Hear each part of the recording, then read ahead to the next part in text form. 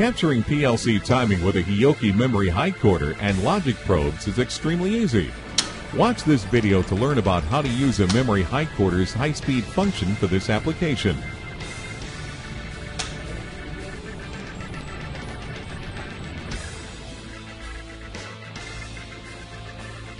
By connecting logic probes to the MR8880 memory HiCorder, you can capture up to 8 channels of logic signals.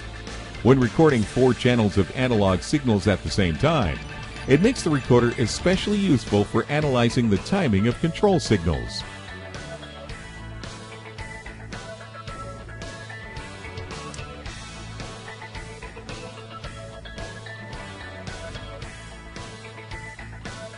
To begin, use the cursor to set the memory HiCorder to the high-speed function in order to make high-speed measurements.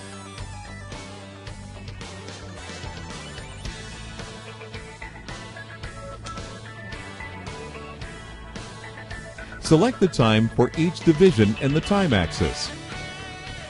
Use the zoom settings to zoom in and out on the display with respect to the time axis. The recording length represents how long waveforms will be recorded into internal memory. You can record up to 10,000 divisions of data.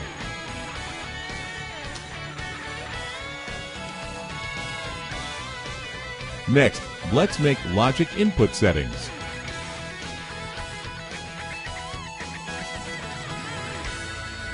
Adjust the width of the display, position, and even use different colors for easier viewing.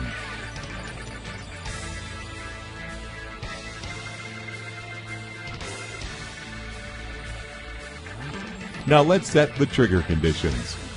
Turn on the trigger function and enter the logic trigger pattern you would like to use to activate the trigger. Based on the and/or settings, the trigger will activate with respect to the specified logic level. Now let's set the pre-trigger. Use the cursor key to move to the pre-trigger field. Select the record 5% before the trigger point. Press the start key to confirm and wait for the trigger to activate.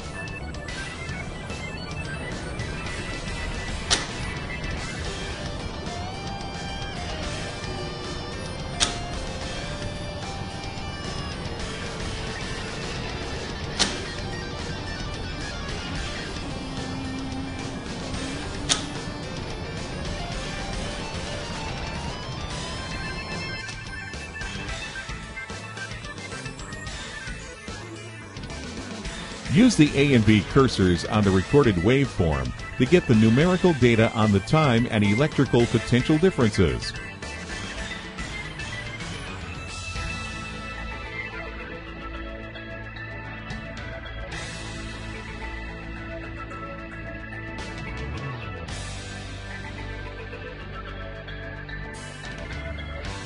Here you can see the time lapse between the A and B cursors.